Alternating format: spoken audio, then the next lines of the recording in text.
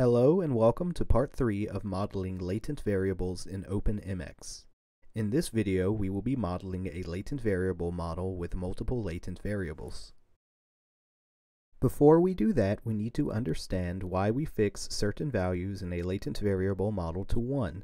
This is because this path diagram has one more unknown variable than equations. Indeed, anytime we create a latent variable, we are adding another unknown to these systems of equations. To solve this, we fix some estimated parameter to 1 in order to have an equal number of unknowns and equations in our system. We can either fix a factor loading to 1, thus creating a latent variable that exists in the same units as the variable this path loads on, or we can fix the latent variable's variance to 1. This creates a latent variable which exists in standardized units. This same concept holds true when creating models with multiple latent variables. We can either fix a loading of each latent variable to 1, or we can fix each of the latent variances to 1. Notice that if we do this, the covariances between the latent variables are now interpreted as correlations.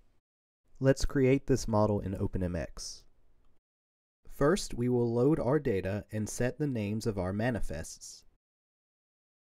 As you can see, we have 9 variables.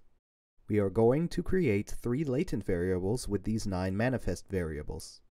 We will call these latent variables f1, f2, and f3.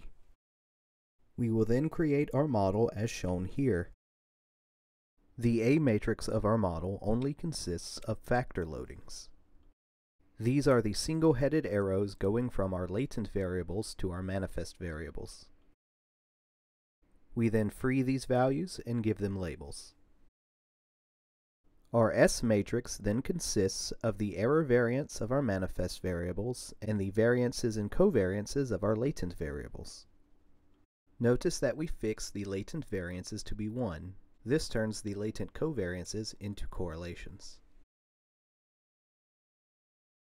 Finally, we finish with our filter matrix and means matrix. Notice that the means of the latent variables are set to 0 in this model. Now let's run this model and determine its fit. We will again be using MXRef models. It appears that our model ran without problems. Looking at the chi-square test, we reject the null hypothesis that this model perfectly fits the data.